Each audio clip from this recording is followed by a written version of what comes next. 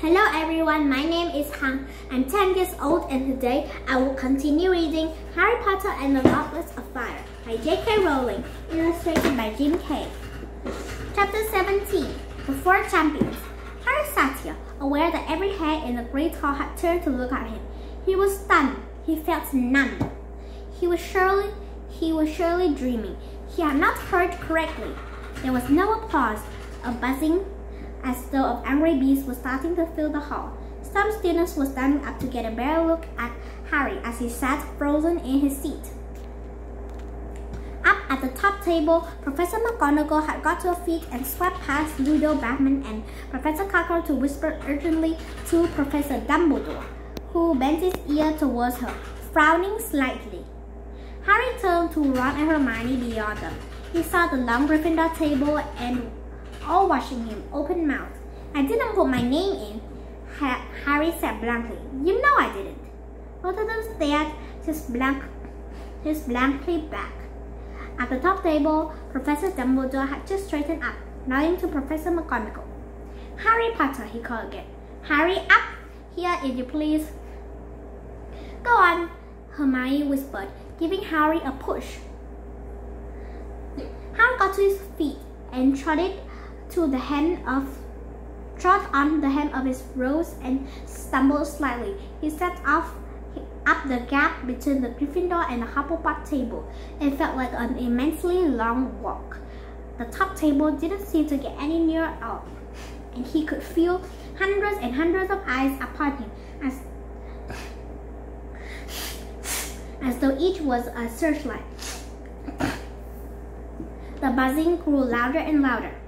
After what seemed like an hour, he was right in front of Dumbledore, feeling the stares of all the teachers upon him. "Well, to the door, Harry," said Dumbledore. He wasn't smiling. Harry moved along the teacher's table. Hagrid was sitting right at the bed. At the end, he did not wink at Harry or wave, or give any of his usual signs of greeting. Harry looked completely astonished and stared at Harry as he passed. He, and like everyone else, Harry went through the door out of the great hall and found himself in a smaller room, lined with paintings of witches and wizards. A handsome fire was roaring in the fireplace opposite him. The faces in the portraits turned to look at him as he entered.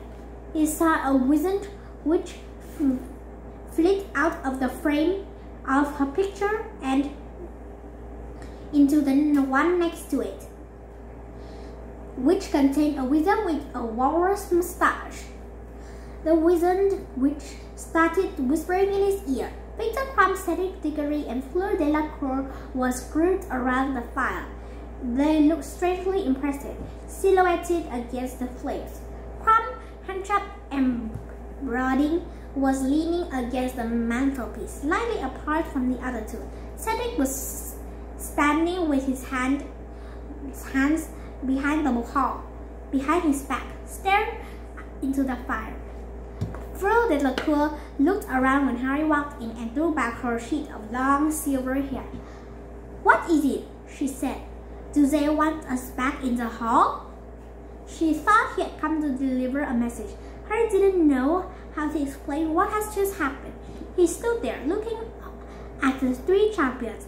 It struck him how very tall all of them were. There was a sound of scurrying feet behind them, and Ludo Bagman entered the room.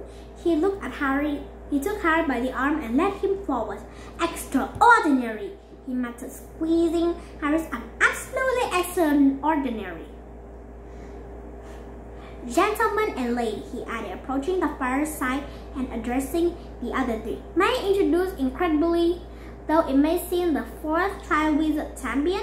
Victor Crumb straightened up. His surly face darkened as he surveyed Harry. Cedric looked nonplussed. He looked at Bagman, from Harry and back again, as though he had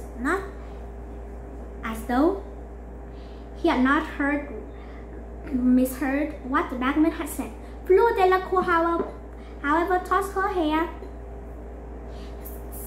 smiling, and said, "Oh, very funny joke, Mr. Bagman." Joe, Bagman repeated, bewildered. No, not at all. Harry's name had just come out of the goblets of fire. Crumstick's eyebrow contracted slightly. Cedric was still looking politely bewildered. Fleur frowned.